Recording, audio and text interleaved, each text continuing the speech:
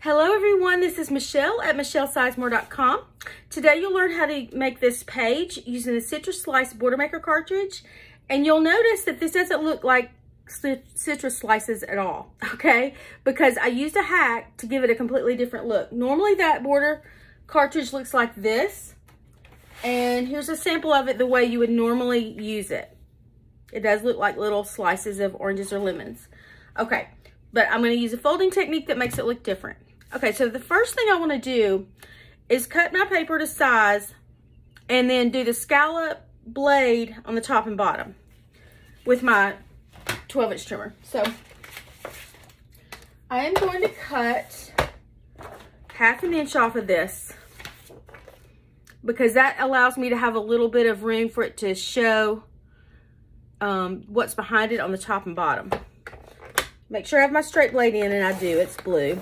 Okay, I would save this because this would be a great little skinny border on something. Okay, so it's gonna be like this. So I want scallop on the top and the bottom. I'm gonna grab my scallop blade, just flip open the top of this by flipping that little thing that sticks down right there. When I put the scallop blade in here, I want the logo right here to face to my left.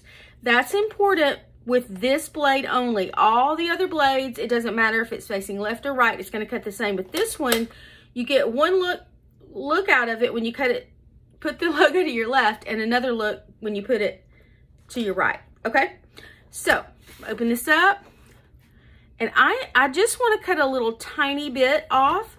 So I'm gonna just move this to the right-hand side of this dotted line, just a tad.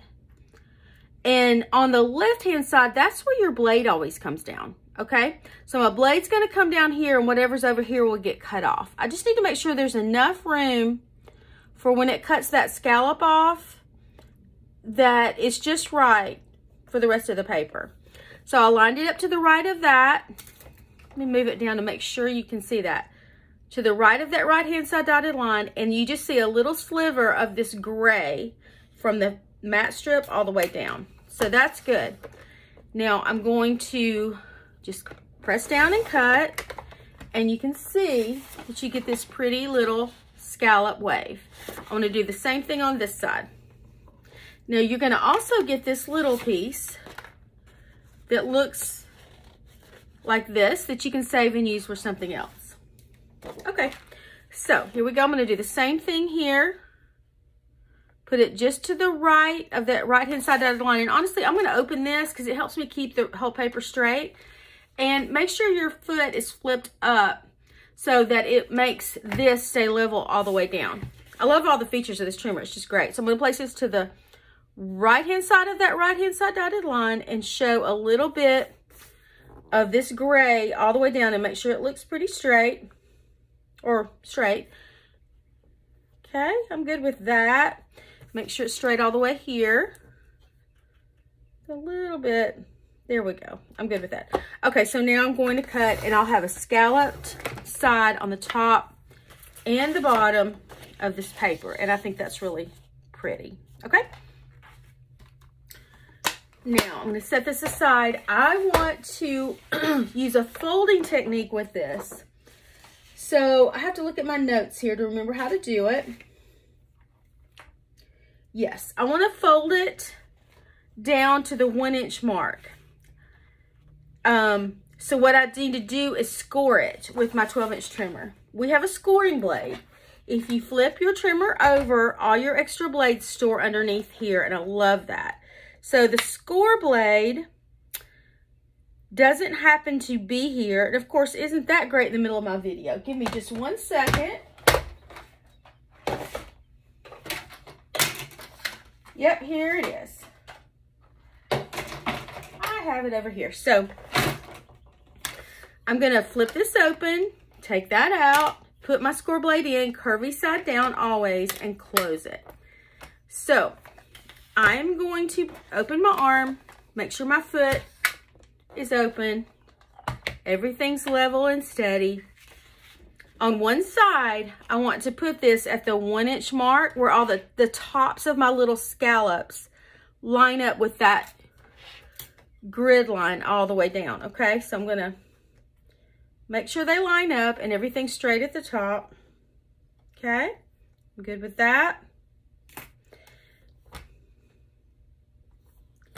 Close my arm, hold it straight. Now I'm gonna score. I am not gonna press really hard, but I am gonna give it a little bit of a firm push down and go back and forth 5 or 6 times. Don't press too hard on decorative paper, because if you do, it could tear it. Cardstock, you can press harder, but I don't really use this on cardstock much. Well, I do when I make a card, but okay, so I think that's good, and you just want to be able to see that there is a little indentation there, and there is. I'm going to set this aside. Now, I'm going to fold this over. This is the side that's going to show.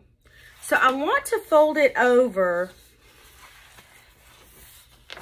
this way on my score line for cutting purposes, because I want to stick this down just a little bit with some repositionable tape runner to make sure it doesn't move on me, just a little bit. Remember, this is going to be the back, so it's better to do it that way, because sometimes if I were doing it on this side and I folded it this way and put my tape runner down, when I open it back up, it pulls a tiny bit of the paper off and it has little white spots. So that's why I want to put my adhesive, since I'm going to open it back up, on the back. So fold it over toward the back, and then we're going to punch this with the Border Maker system.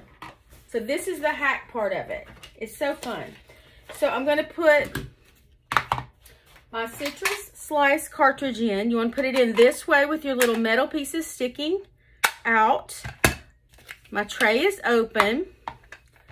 Now, see this folded part? I'm going to press that down. I'm going to add just a little bit more so it doesn't pull up on me. And I don't want much repositionable back here. It's just a temporary thing to keep it from flipping up. Now, here's the trick.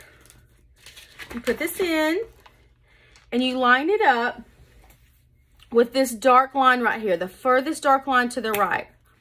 So I'm going to line it up there. Okay, that looks straight to me, and close it.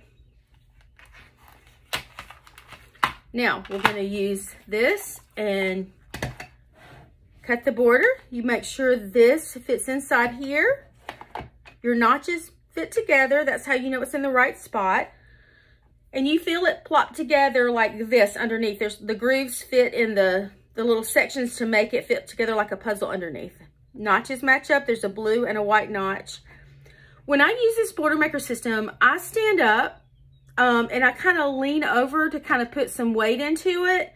Not a lot, but it does help me because you need to give it a good firm push. No, it's not just a tap. So I'm going to push it down, and I can see it's cutting exactly like I want it to. This is what it's going to look like. Let me put some paper underneath. It's going to look kind of weird, but when you open it up, it's going to be great. Okay? Now I'm going to do that. I'm going to bring it up, plop it back down. My notches match up. Cut, or punch, I should say. And I've got one more punch, and I'll be done. And when I open it up, it's going to look pretty cool.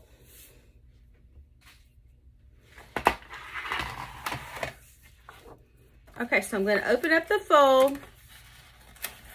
Oh, and I love it. I love how this works. So see, you got this whole different look right here.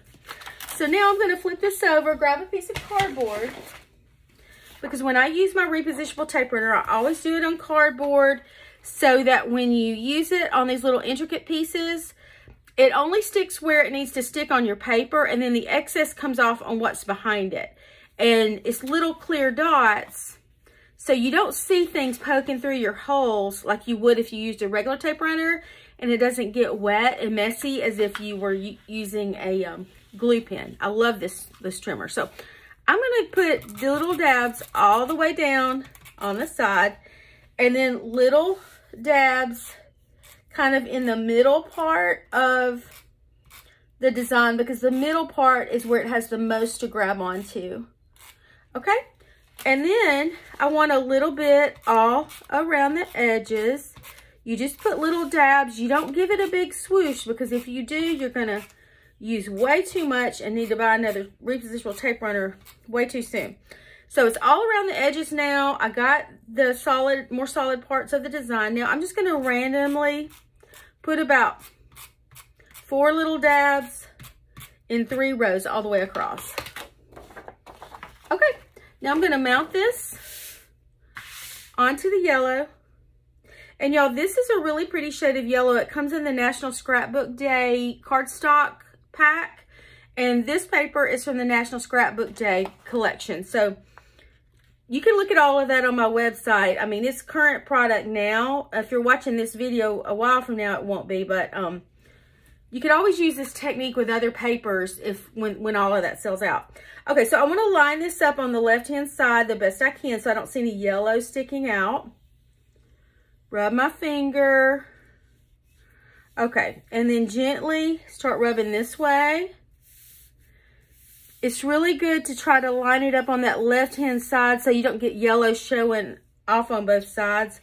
And I can see that I got it off just a tiny little bit over here. It's a little bit bigger. But I'm okay with that. I'm just going to, well, let me redo it. This shows another good thing about this repositionable tape runner. If you don't lay it right the first time, or the second time, or the third time, you can pick it up and move it around. So I'm going to try to line it up better this time. All the way down.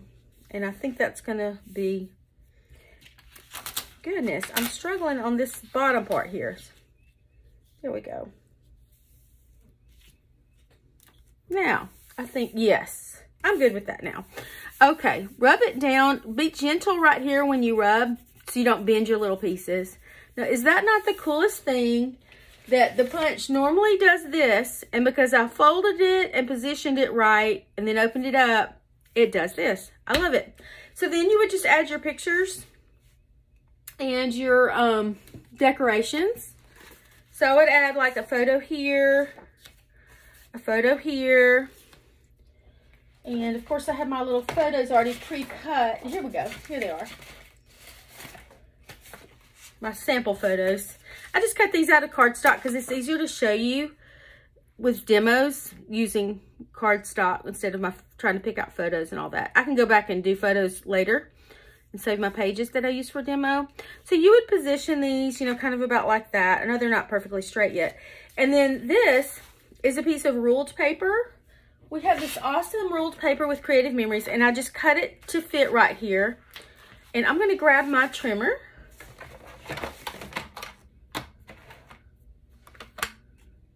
Okay. And I cut that to, I believe, 4.5 by 2.5. So I'm going to measure this. I'm going to open this up. And, well, I don't really need that, but anyway, 4.5, because it needs to be 4.5 inches wide. Line it up at the 4.5 inch mark. Make sure it's straight at the top, and it follows this grid line to be straight all the way down. I love how this trimmer gives you different ways to check to make sure it really is straight, to double check yourself. So I'm gonna, oh, I need to take that out. I still have the score blade in there. Open that up, take it out, put my blue blade in because it's the straight blade. Close it and cut. And then I'm going to flip it this way and measure it at the 2.5 inch mark right there. Make sure it's straight on that grid line too, straight at the top, and cut. Now I have my little journal box. Okay, so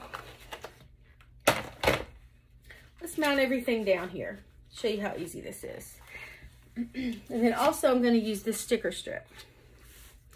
Okay, grab my repositionable tape runner. We're almost done. Put it on every corner of the photo and then a couple of more little dabs there and place it. Try to get it straight. And do this one. You can see I don't use a lot of tape runner on this because I don't want to waste it. You don't need much. And when you get it positioned, you just rub it to stick it down. If it's not sticking very well, put another little dab under there. And these are just pulling up a little bit because I've used them with a lot of demos. Okay, so now I'm going to put tape runner here. little dabs. Put this here. And then I'm going to mount that little journal box that I just cut.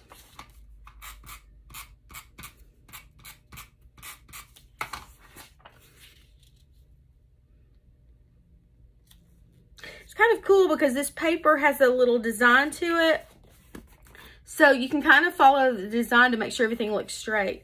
So that would be my journal box. And then I would take this sticker and add it right here. I'm not going to do that because I don't want to waste it. I love that little sticker.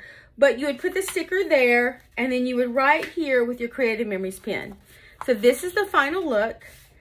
And I hope you enjoyed that. I hope you have fun using your Border Maker cartridges in different ways. Have a great day.